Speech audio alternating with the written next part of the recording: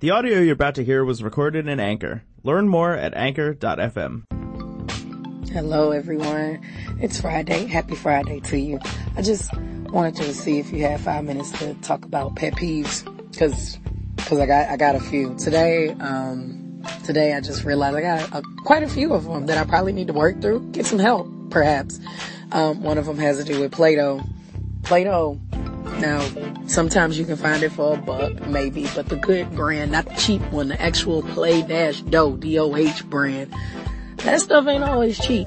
And it drives me absolutely crazy when people take the Play-Doh and they combine the colors. Like, don't do that. Don't freaking do that. Don't do that, because then you start losing some of the moisture that's in there, and you get it all mixed up and it start looking ugly and everything start turning gray, and it's like, you should have bought gray Play-Doh. Why did you do this? I don't understand.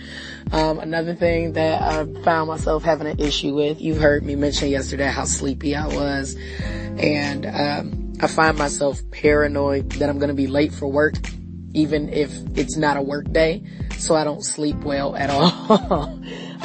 Now, mind you, I have a 9 to 5, but I also have freelance work, and I also have my company and things and YouTube stuff, because it really sucks to be on YouTube as many years as I've been and still not have the subscriber numbers I want. But that's because I don't have the time to make the content that I need to make, and still got some much bigger things I need to be taken care of.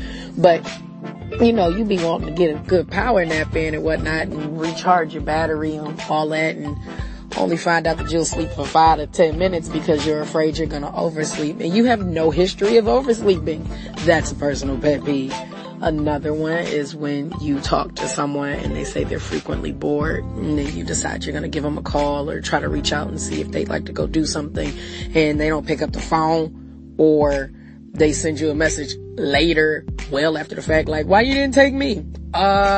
Because you didn't respond to the messages. And I just don't take well to that, because you either do something about being in touch with people so you have an opportunity to get out, or you stop freaking complaining about it and calling me to complain about it personally.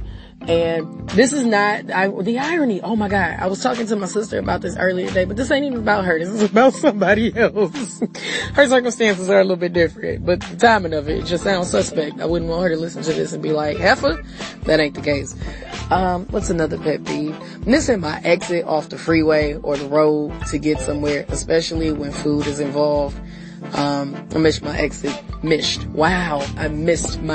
twice today trying to get to a barbecue joint, just a sign that I wasn't supposed to eat it. Have a pet peeve for having to eat the same stuff all the time. I get burned out on that. Blows bubbles. What else? Breaking in new shoes, and then you finally get it to a real comfortable spot, and then you can't get them off with ease because then you can't get the laces tied back to the same degree. Like, I got problems. I got problems. And people having pride and saying, I'm not on social media that much.